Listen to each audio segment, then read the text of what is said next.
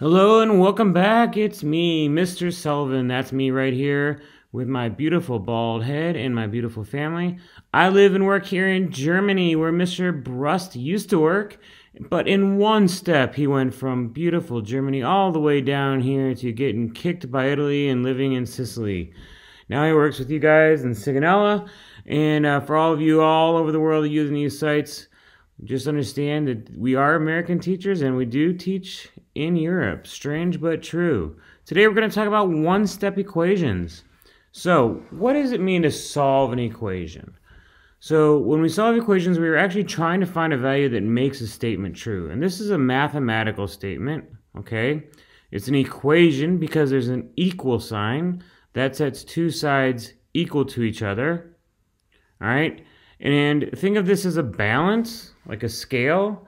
If I have one side equaling something, I need the other side to be the same, right? Like a teeter-totter. We don't want one side of the teeter-totter to go up higher than the other. We want the teeter-totter to be balanced right in the middle like a scale, all right? So what number would I have to put here that I add 3 to get 8? Well, that number is 5. So 5 plus 3, while it looks different, it equals 8. All right, so solving equations is that step right there. Actually figuring out what I need to put in there. All right, so let's talk a little bit about this now. We're going to rewrite this verbally, okay? And I know it's a little strange to think about this sometimes, writing things verbally, but I want to talk about what this actually means, all right? So what is this saying? This is saying an unknown value. I don't know what that value is. An unknown value plus 5 equals 12. That's what it means. Something plus 5 equals 12. Now, I know some of you are shouting out the answer. I know. But just relax. We're going to get to it, all right? This is kind of easy section today, and that's fine, all right? So let's talk about the opposite. What is the opposite of adding 5? The opposite of adding 5 would be subtracting 5. All right? And the solution would be what?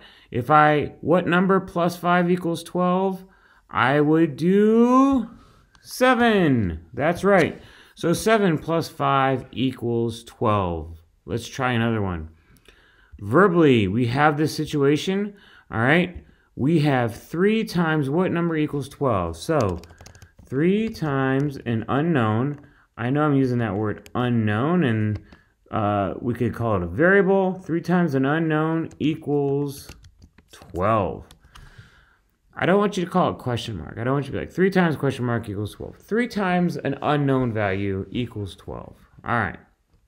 So what's the opposite of times or multiplying? The opposite of times or multiplying would be dividing by 3. The opposite of multiplying is dividing. And our solution, what number times 3 equals 12? That's right. 4 is that magic number. All right, so now we're going to formalize this a little bit. We have a different way of doing this. Okay, a lot of these we can do in our head. Like, we just did a lot of that in our head, and that's fine. That's awesome. Okay, but we need a formal way to do this so that when we go through this here, we can figure out a method when we get stuck. All right, so let's see.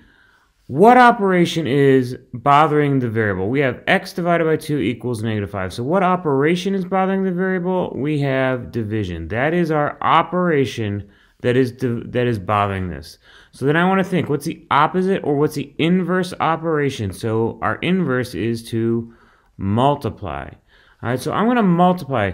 The opposite of dividing by 2 is multiplying by 2. And I'm going to show you why we do that here in just a second.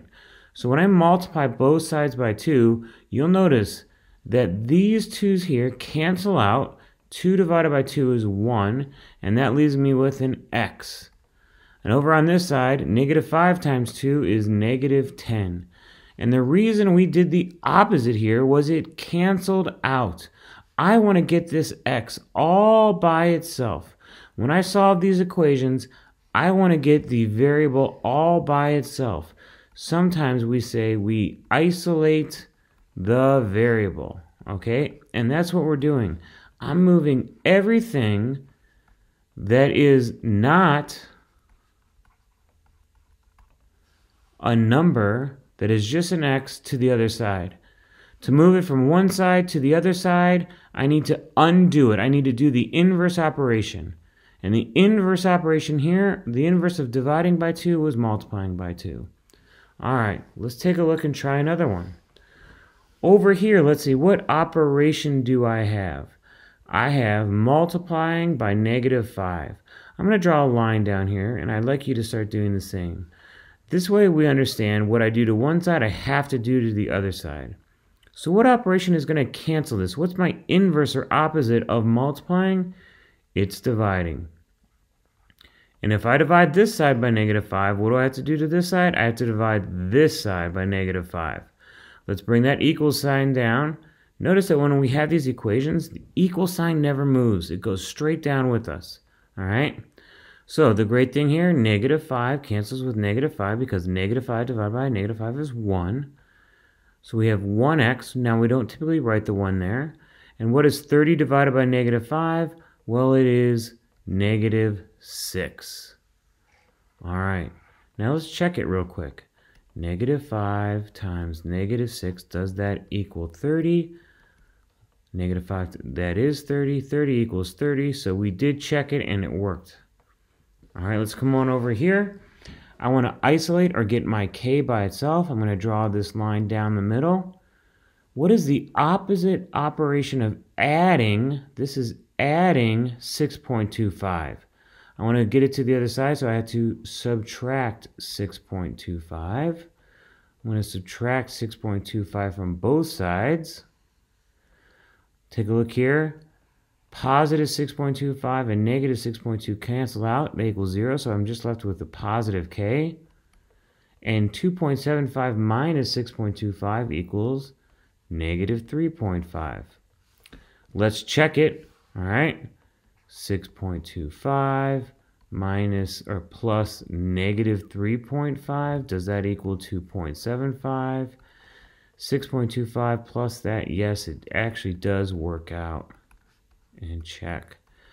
Now, some of you are probably thinking, oh, he's not really checking these. Well, I am checking these. All right. You don't want to get in the habit of just writing them down. All right. I'd like you to pause the video and try these two on your own. Check them as well. See if you got them right. All right. Over here, the opposite operation of dividing by 7 was multiplying by 7. These two numbers canceled out, and I was left with n equals -21 when I multiplied by 7 on both sides. What did I forget here? I forgot to draw my line right down the middle, didn't I? All right. Over here, I have subtracting 1.4. The opposite of minus 1.4 is adding 1.4 to both sides. So I have h equals -2.1. You can see I checked my answers here at the bottom. They both worked out right, so we're good to go. All right, so that's the introduction to solving equations. We're going to bump it up a notch next time. Make sure you are doing your best and trying to figure these out correctly and showing your work correctly, because as they get harder, you always want to be able to fall back and know that you can solve equations properly. All right, good luck on the master check, and I'll catch you next time. Peace.